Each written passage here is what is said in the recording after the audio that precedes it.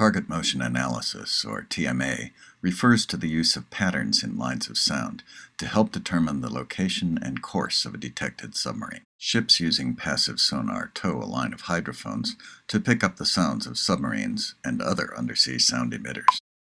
As passive sonar detects the sounds of a submarine, bearing lines can be drawn toward that sound. There is an ambiguity. Either of two bearing lines is possible. Passive sonar can't tell whether the contact is to port or to starboard.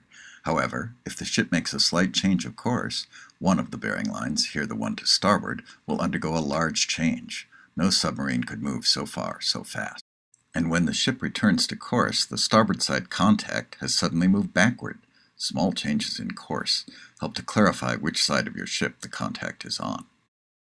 To simplify examples of target motion analysis, the TAO Sandbox shows bearing lines only on the actual contact side. When you see a set of parallel lines of sound, what should you suspect about the relative motion of the target submarine? Using the TAO Sandbox in problem mode, you can't see the submarine, so you have to guess at its course and location using patterns in lines of sound and other evidence. Here we set the frigate's intervals for lines of sound to 2 minutes. Then we turn on passive sonar, set the clock to warp speed, and start time. At first, we might think that we're tracking the sub on a parallel course and at the same speed ahead of us on our starboard side. But what's this? When the lines of sound suddenly diverge and then appear on the port side, we realize that the sub probably crossed directly under our ship. The red square is a surface contact that's plotted when the sub raises periscope within surface radar range or visual range of our ship. You can get a clearer understanding of lines of sound patterns using instructor mode in the sandbox.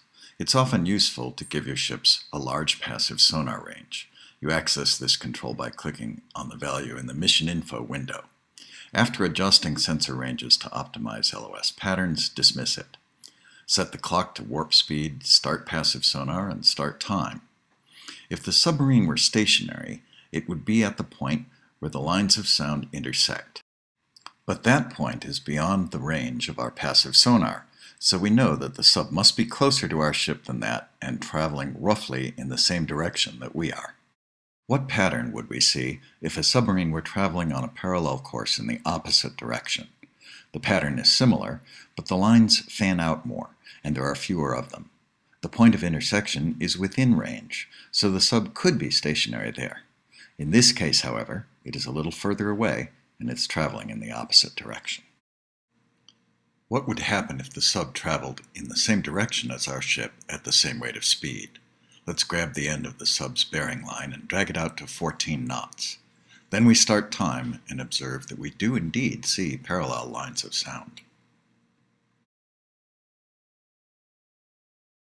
We can find out what pattern would be observed if the sub were on an intersecting but trailing course to our ship's course. Note that the lines of sound do not all intersect at the same point.